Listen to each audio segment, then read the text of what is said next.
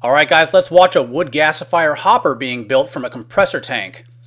This is where you store more wood so you can run your gasifier longer. So I started with an old compressor tank because you can get them usually for free. And what you see there is a center tube that's going to line up with the reactor.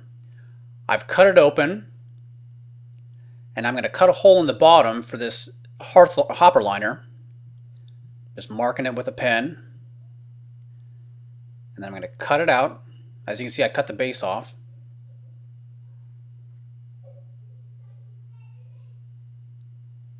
Now that's what it looks all cleaned up and from the bottom. And I'm going to take the lid off the reactor because we're going to reuse that in a minute. Here's kind of a test fit of what it's going to look like. So once I have it set on, I can start sizing up my gasket channels. Here I'm just using some flat bar. I'm going to roll the flat bar up and weld it on. If I'm using 1-inch fiber rope, I might put a 3/4 of an inch gap. I took a little slice out of the tank. We're going to weld it back together. But first we want to put some screen inside.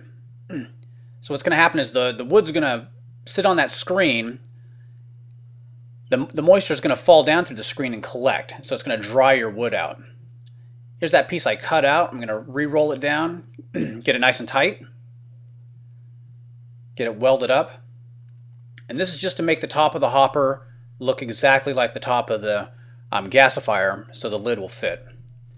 I cut out the top to get rid of all the plugs and whatnot. And now I've welded it back on. I'm working on that weld.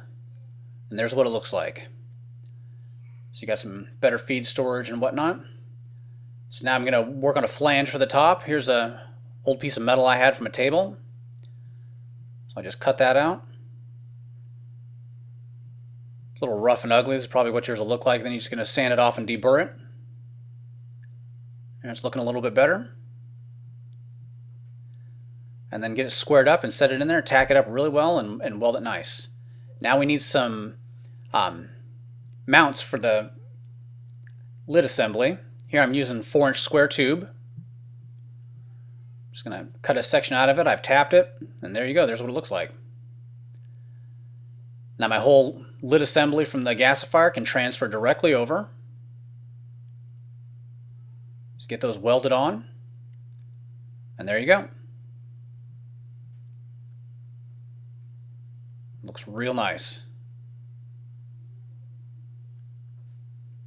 Now lifting this thing, if you have a friend, that's great. If you're by yourself, get some of these scissor lifts. You get them at Harbor Freight. And I stack 2 on top of each other.